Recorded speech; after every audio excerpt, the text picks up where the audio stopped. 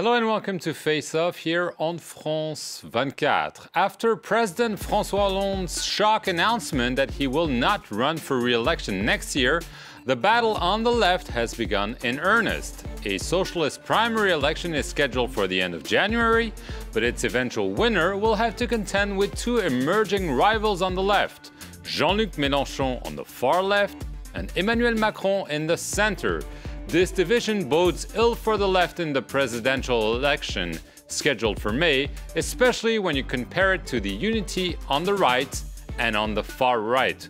With me to discuss the left after François Hollande, Stéphane de Vries from the Dutch TV station RTL4 and Philip Turl from our sister radio RFI. So this week is the deadline for the candidates who want to contend in the Socialist primary.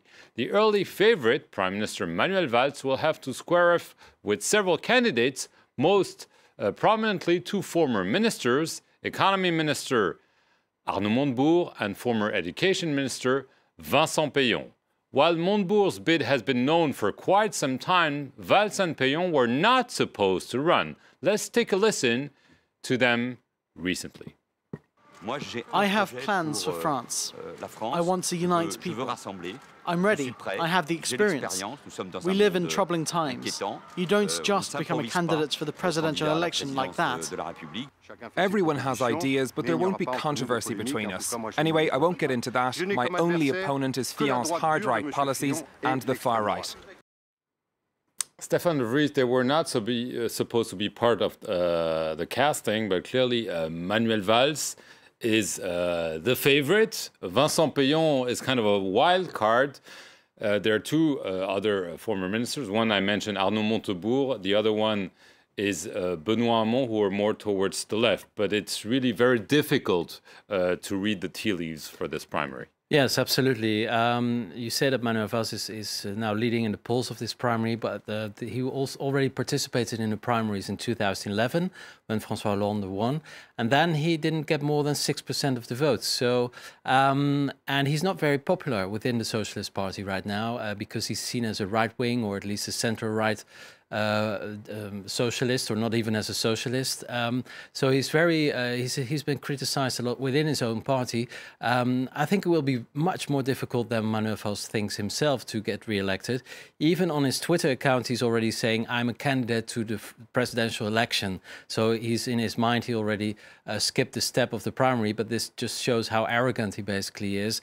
He's overconfident, but I think it's a little bit too early to be as confident as Manuel Valls is currently. Right. Well, we get to Philip. We'll take a look at a recent poll taken. This was before Vincent Payon decided to throw his hat into the ring, but it gives you an indication. Manuel Valls would come ahead clearly in the first round, but quite narrowly in the second round against Arnaud Montebourg. Philip Turl, what do you think of this very early primary panorama, if I should say? Right, well, first of all, I agree with Stéphane. It's going to be very difficult for Manuel Valls to reunite the Socialist Party for the simple reason that he, for the last almost 3 years, has undertaken a policy of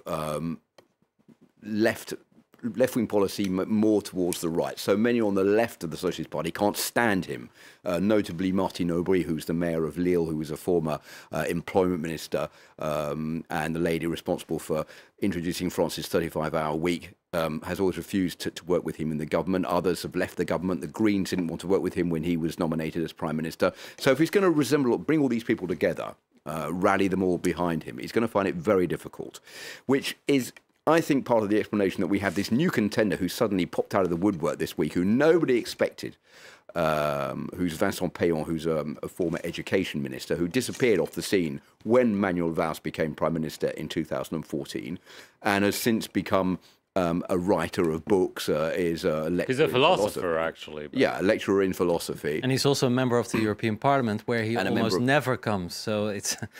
And he suddenly appeared after having said, I don't want any more elected mandates to be a candidate in the upcoming primaries. So many people have said, well, what's going on here? Why has Vincent Payon suddenly come along to take part in these primaries when we all thought he was totally disinterested in anything to do with politics? So I think that because Manuel Valls is so detested by the left within the Socialist Party. There may be some within that left-wing part of the Socialist Party who think we've got to defend François Hollande's values. We've got to defend what François Hollande stood for. Maybe Vincent Payon can do that, and Vincent Payon will be more of a left-wing, more friendly candidate who will act as a counterpower to Emmanuel Valls. So that means there's another person who is now going to take part in these primary elections, along with Arnaud Montebourg.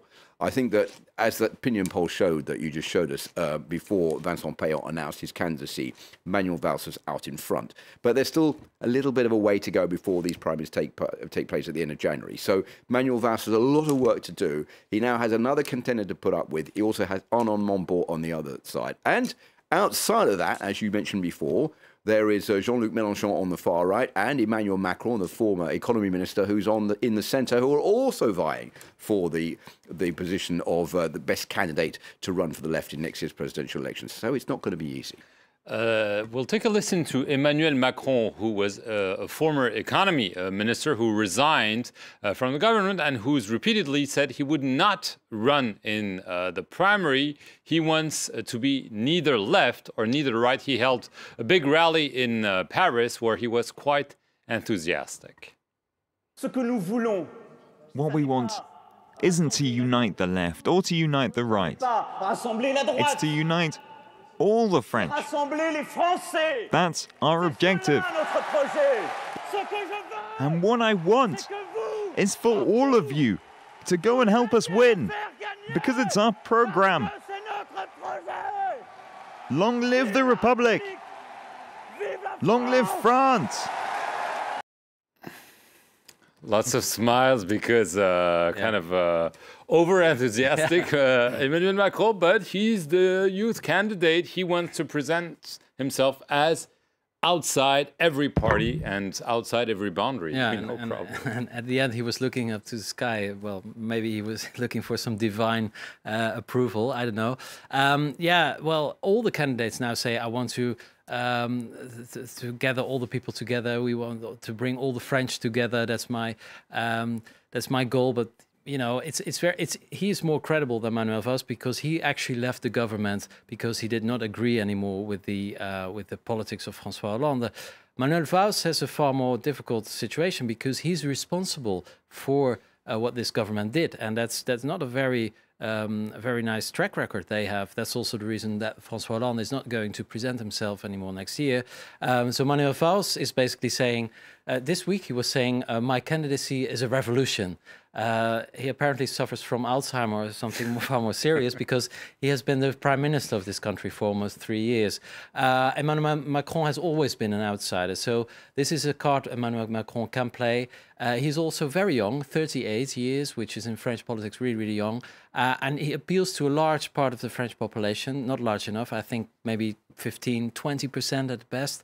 But still, he is a new face, a young person, ideas that could gather people from the right and from the left. So he's an interesting contender, yeah, absolutely. He's done quite well to get this far. I'll give him his credit. He's, I think, pulled off more than people thought he was going to pull off to start with. He's got this meeting. He got a lot of people taking part. One of the quips in I think Libération, the French daily this week, was that after showing himself as being a nice man, he now has shown someone who can actually bite. Remains to be seen whether or not this is just his friends, his fans gathering to give him the support, or whether he's actually going to be able to form a party. But he's polling around 15%. He's doing pretty well. Which is not huge, but it's enough. To ensure that the socialists, socialists, start for him. Yeah, but I think you have to remain a bit wary about how far he can go. We'll see. You know, he's got off to a good start. People think he's an encouraging candidate. He's a new man, you know, a young person who's away from the establishment, and I think that's what people in France are looking for right now. Right. Quickly on the far left, there's also someone who's polling 12 to 15%. Jean-Luc Mélenchon. He's obviously maybe not a threat for the presidency, just like Emmanuel Macron, but he's a clear threat to the qualification of the socialist candidate for the runoff. Absolutely, because it means that Mélenchon and Macron, they will probably have between 20 and 30% of the votes. Marine Le Pen probably 30% as well, and Fillon as well. So it leaves 10% for all the other parties, including the Socialist Party and the Greens. So it's a very small piece of cake that the Socialists will have to divide. But one thing is clear, it will be the really end of the Socialist Party as we know it, because they probably end 4th or 5th in the first round, which, well, that has never happened in the history of France. So it really shows that the Socialists have a huge problem, whomever their candidate will be. Right. Is there a possibility for Jean-Luc Mélenchon to actually surge ahead of the Socialist and be a contender, or do you think there's a glass ceiling? I really don't think so. I don't think he wants to, and I remain convinced that the popularity of Jean-Luc Mélenchon is, to a greater part, the lack of another candidate, or an alternative candidate by people on the left who don't want to vote for François Hollande, or don't want to vote for Emmanuel Macron, or don't want to vote for Arnaud Montebourg, and they see Jean-Luc Mélenchon as a way out of that. But I don't think Jean-Luc Mélenchon certainly does not want to have any agreement with the Socialist Party at all. Having been a member of it and left it, he wants to run for himself on the far left to see as far as he can go. So he is definitely a threat for Manuel Valls, just as Emmanuel Macron is in the centre. So, as I said before, it's not going to be easy for Manuel Valls to gather all those people, to rally all those people together. Whereas on the right, they're all behind François Fillon.